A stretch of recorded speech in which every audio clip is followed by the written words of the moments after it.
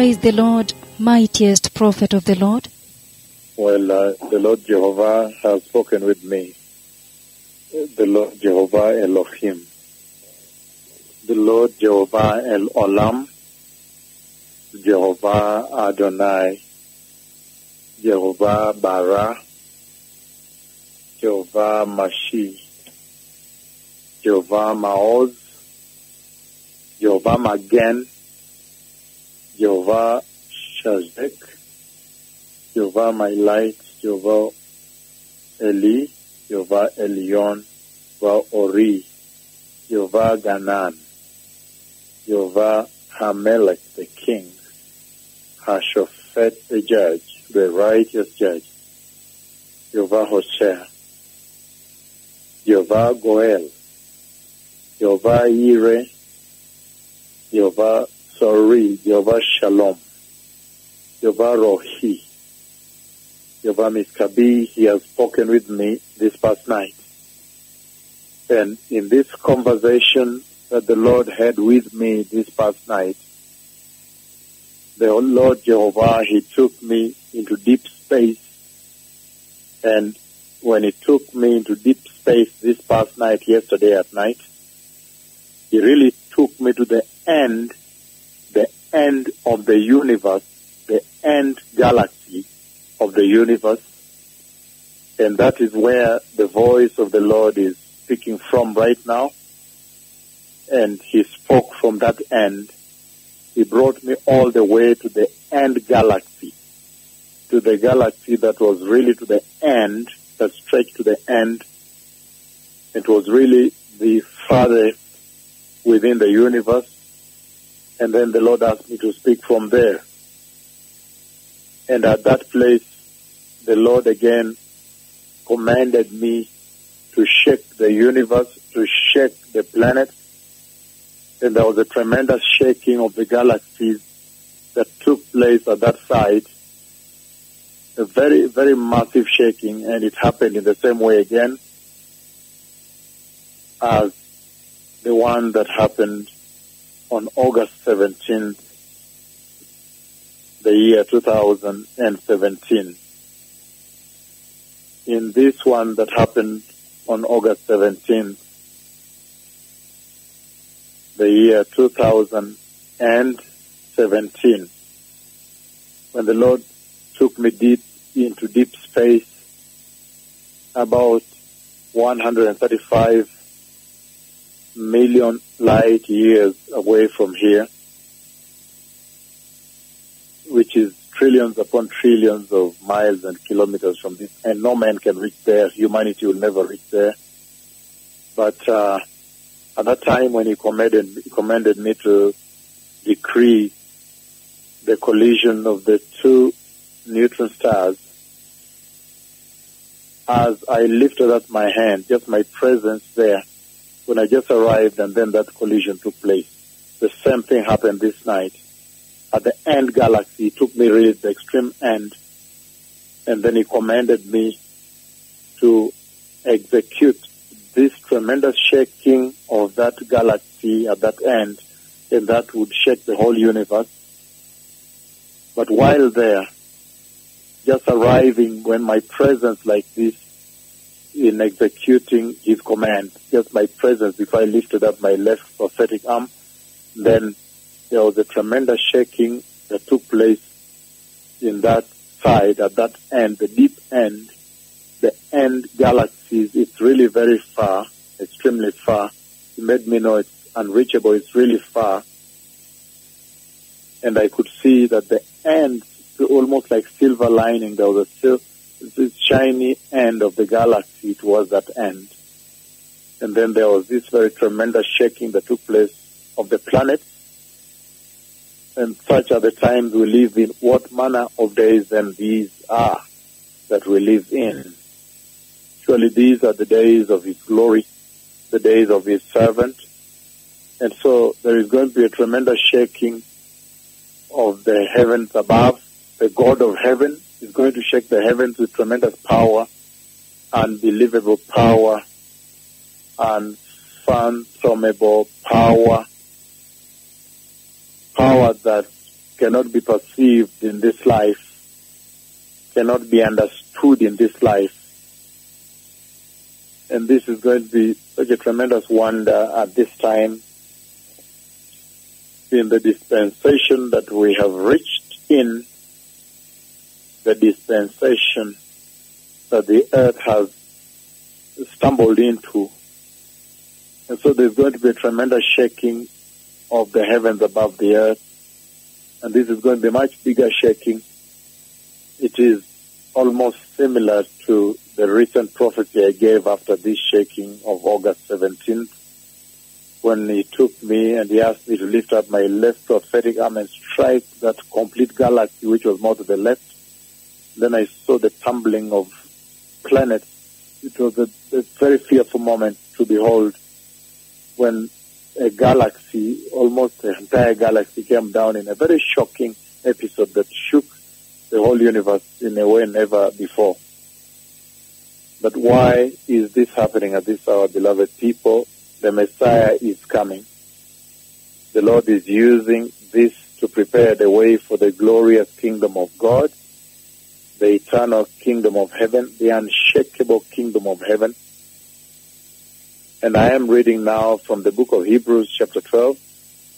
From verse 25 it says, "See to it that you do not refuse him who speaks." It starts from verse 24 if you want to understand he that speaks. Let's start from verse 22 for better understanding for all people. "But you have come to Mount Zion, to the city of the living God, the heavenly Jerusalem. You have come to thousands upon thousands of angels in joyful assembly, to the church of the firstborn, whose names are written in heaven. You have come to God, the judge of all, and to the spirits of the righteous made perfect."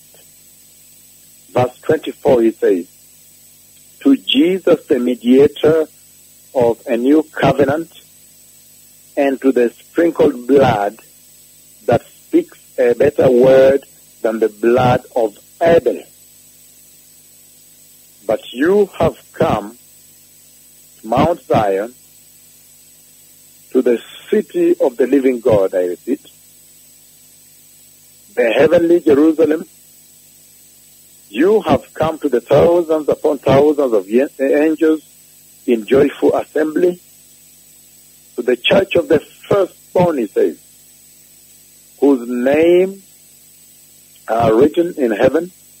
You have come to God, the judge of all, to the spirits of the righteous made perfect." Then verse 24, beloved, "To Jesus the mediator of the new covenant, and to the sprinkled blood that speaks a better word than the blood of Abel." Now verse 25 is key. It says, "See to it that you do not refuse him who speaks." If they did not escape when they refused him who warns them on earth, how much less will we if we turn away from him who warns us from heaven? Verse 26 it says, "At that time his voice shook the earth, but now he has promised, once more I will shake not only the earth, but also the heavens." Verse 27 it says, "The words once more indicate the removing of what can be shaken, that is created things, so that what cannot be shaken may remain. Therefore, since we are receiving a kingdom that cannot be shaken, let us be thankful and so worship God acceptably with reverence and awe, for our God is a consuming fire, the unshakable God of the unshakable kingdom." So, beloved people, The glorious, unshakable kingdom of God is at hand. It is in hand. And the person of the Holy Spirit sat before me, and he spoke with me. And he said, the coming of the kingdom of God is in hand. Beloved people, this is a tremendous historic time in the history of the church, in the life of the church.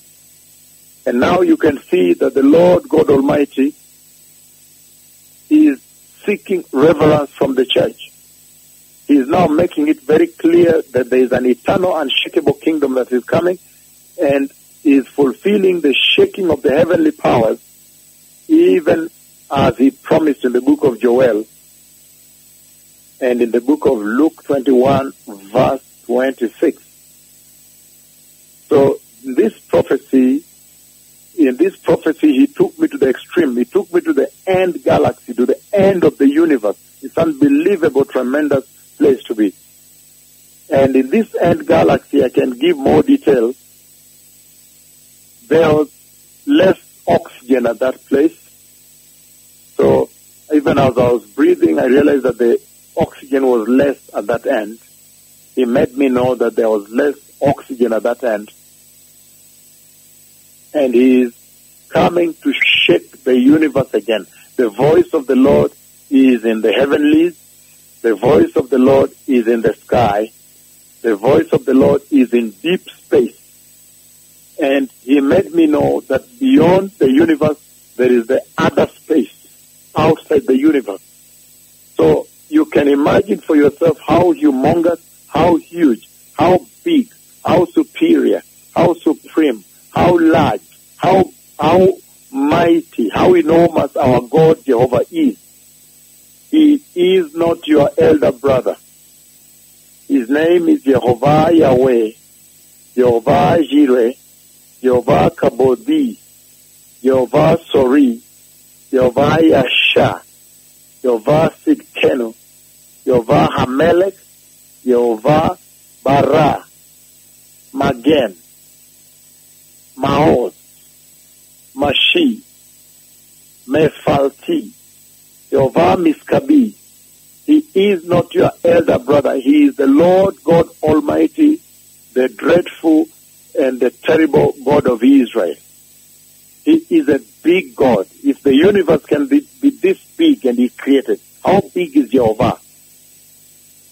Jehovah is different from all these funny little idol gods you see being worshipped on the earth. He has now established that only he, Jehovah, is God.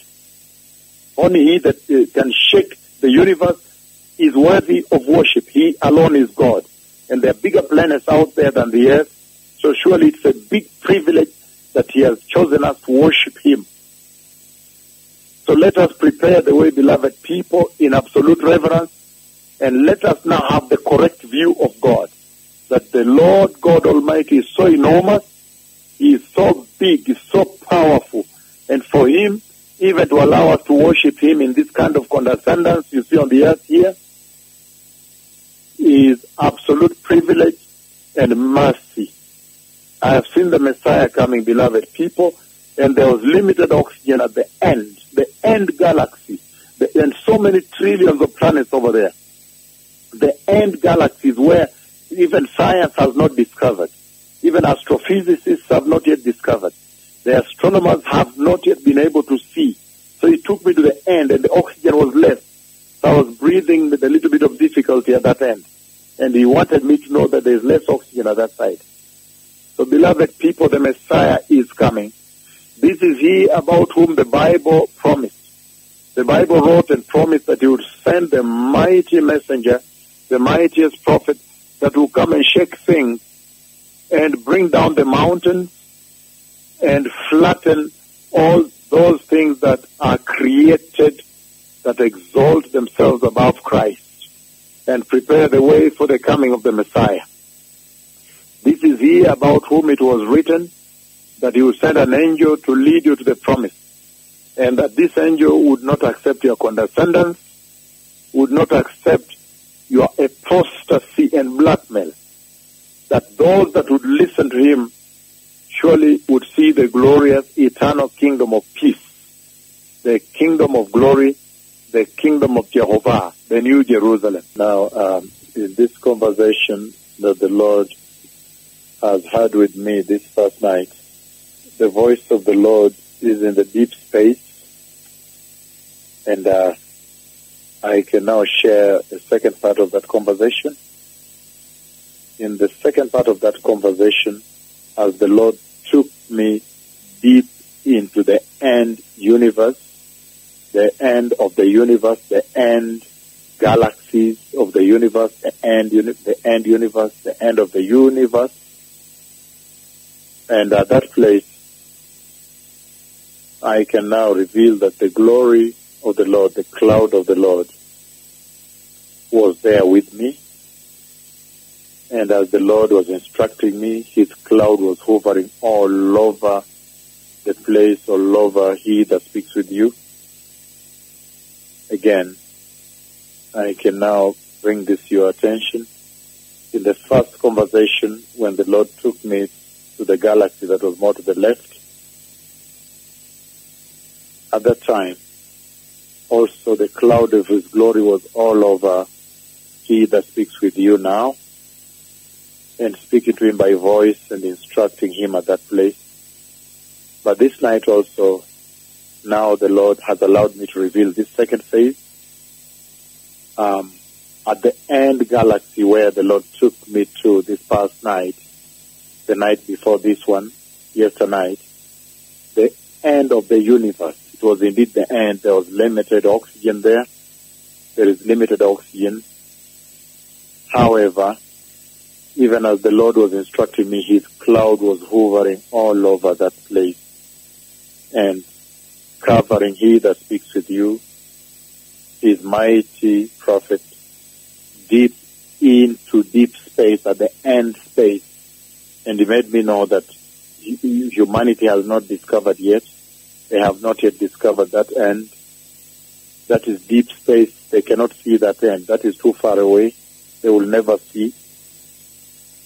But anyway, at that point, the cloud of the Lord, the cloud of his glory was hovering all over that place as he instructed me to execute the command of heaven. So these are the tremendous, fearful days of the Lord, the days of his servant. These are the days when the Lord has come out in full power to establish that he alone is God and that the Messiah is coming, and coming with great power and glory and force. He's coming as a triumphant king. But before he comes, you can see now there's so much shaking going.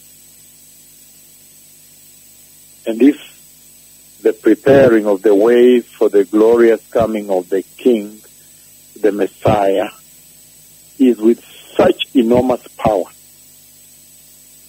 then how much more power does the glorious coming of the Messiah behold? So this is a wonderful opportunity for this generation. You are the blessed generation that can prepare the way and usher in the Messiah and receive the Messiah and enter eternity. Shalom. May those who have ears listen to the voice of the Lord. Amen.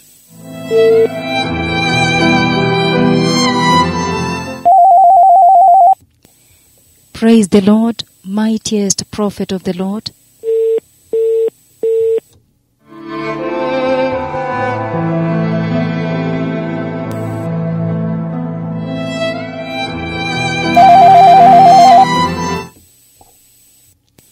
Praise the Lord, mightiest prophet of the Lord.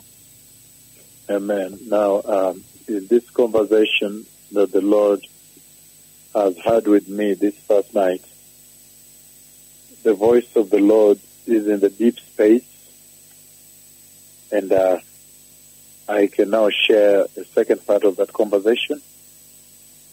In the second part of that conversation, as the Lord took me deep into the end universe, the end of the universe, the end galaxies of the universe, the end universe, the end of the universe. And at that place, I can now reveal that the glory of the Lord, the cloud of the Lord, was there with me. And as the Lord was instructing me, his cloud was hovering all over the place, all over he that speaks with you. Again, I can now bring this to your attention. In the first conversation, when the Lord took me to the galaxy that was more to the left, at that time, also the cloud of his glory was all over he that speaks with you now, and speaking to him by voice and instructing him at that place. But this night also, now the Lord has allowed me to reveal this second phase. At the end galaxy where the Lord took me to this past night, the night before this one, yesternight, the end of the universe. It was indeed the end. There was limited oxygen there. There is limited oxygen. However, even as the Lord was instructing me, his cloud was hovering all over that place and covering he that speaks with you, his mighty prophet, deep into deep space, at the end space. And he made me know that humanity has not discovered yet. They have not yet discovered that end. That is deep space. They cannot see that end. That is too far away. They will never see. But anyway, at that point, the cloud of the Lord, the cloud of his glory was hovering all over that place as he instructed me to execute the command of heaven. So these are the tremendous, fearful days of the Lord, the days of his servant. These are the days when the Lord has come out in full power to establish that he alone is God and that the Messiah is coming, and coming with great power and glory and force. He's coming as a triumphant king. But before he comes, you can see now there's so much shaking going. And if the preparing of the way for the glorious coming of the King, the Messiah, is with such enormous power, then how much more power does the glorious coming of the Messiah behold? So this is a wonderful opportunity for this generation. You are the blessed generation that can prepare the way and usher in the Messiah and receive the Messiah and enter eternity. Shalom. May those who have ears listen to the voice of the Lord. Amen.